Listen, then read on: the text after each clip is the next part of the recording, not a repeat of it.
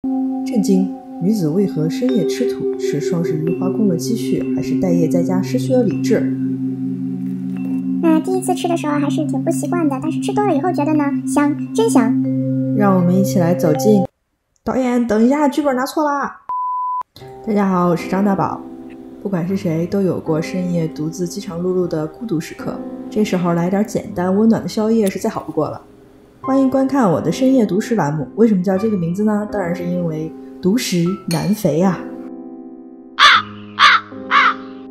还没睡觉的你吃宵夜了吗？在评论和弹幕里和大家一起聊聊吧。今天我要做的是五香油茶，香浓顺滑又简单便宜，是你想吃土时的不二选择。主要是今天煎的牛排有剩下的牛油嘛，UP主勤俭持家，当然要榨干它最后的剩余价值。而且宵夜煮油茶的话比较无声无息哦。如果你要煮泡面，明天早上所有人都知道你昨天晚上偷吃宵夜了。油茶在有些地方又叫炒面，这个名字比较符合它的本质，就是炒熟的面。把花生和芝麻小火炒熟，切碎也可，不切也罢。接着小火把面粉翻炒到焦黄，加入盐、五香粉还有牛油。动物的脂肪有它独特的香气，如果没有的话用芝麻油也可以的。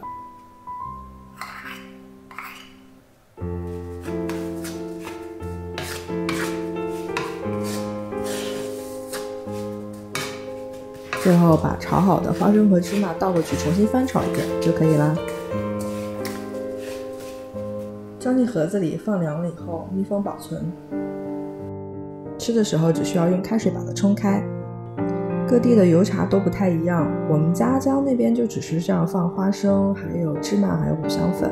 我记得我小的时候在早餐摊上总是有一个非常非常大的那种裹着保温棉的一个水壶一样的东西，然后你去买的时候阿姨就会从壶里给你倒一碗。它虽然外表看着平凡，灵魂却充盈着牛油的香气，